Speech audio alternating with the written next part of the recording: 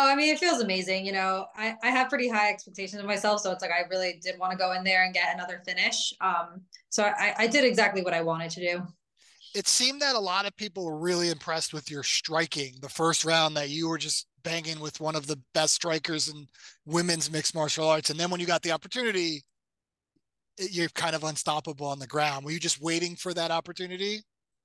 Yeah, it definitely was. I know she's super tough. She was a world champ and she was ranked number three even in flyweight. So I knew I was gonna have to use my striking to get to that takedown. That I knew she was gonna be ready for my takedown. So I knew I needed to really set it up, and I was confident in my striking. I went over a couple strategies that my striking coach wanted me to implement, and they were working perfectly. And I felt good standing with her. And she hits hard, but I felt like my defense was working pretty good. Definitely a couple little things that I want to clean up, but I felt good there, and I didn't want to rush my takedown. I didn't want to make it too obvious. I didn't want to be sloppy, so I knew I had to like kind of wait and find my timing that it would just come. So yeah, that's exactly what I did. She's come out and said that it was a wardrobe malfunction. Not that she's making excuses, but it kind of is an excuse. When you hear that, I did see that. I didn't realize it at all in the fight, and I did watch it over because I was kind of curious. I don't know, it might have slightly came up. Then it kind of, I think, like when I came up, it came up a little bit. Then when I went back down, it kind of like fixed itself. Yeah, I don't think. I mean, maybe I'll give her the benefit of the doubt. Maybe the takedown could have slightly been from that, but I personally don't think so. But her giving up her back and me choking her was completely like her own fault. you are so confident. You're just 23 years old. When you wake up earlier the week and see the number three next to your name, has it, how does that feel? Has it sunk in that you're finally getting the respect that you deserve? Yeah, I mean, I worked hard to earn it. I've been training since I was a kid, and I knew going pro when I was 18 that it would move quickly. Knowing like my ability, knowing that I was willing to put myself out there and take tough fights like against someone like Jessica.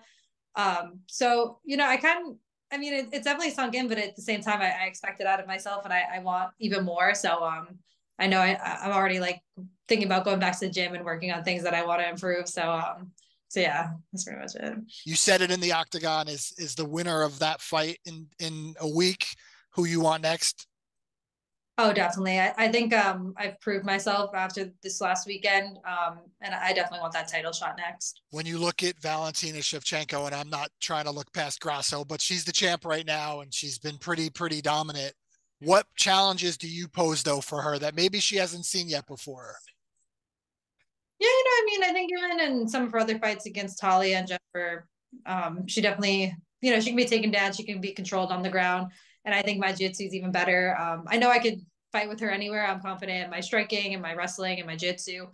But I think just putting my whole game together, I think I'm more well-rounded in that sense that I could put it all together better, and that I'll find that win wherever I can.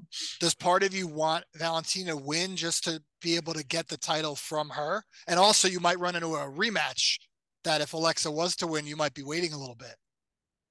Yes, that's definitely something I thought of. If Alexa did win, they're definitely going to rematch again, so then I would have to fight again, which I definitely would want to because I would want to stay busy. But I definitely do want Valentina to win. I want to be that one to take that belt from her.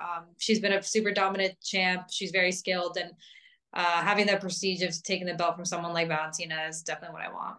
When you get in there, hopefully someday with Valentina, how do you see the fight going? Oh, I see my hand getting raised whichever way I need to. I know I could win that fight wherever it goes. Yeah, we'll just have to watch and see how it goes.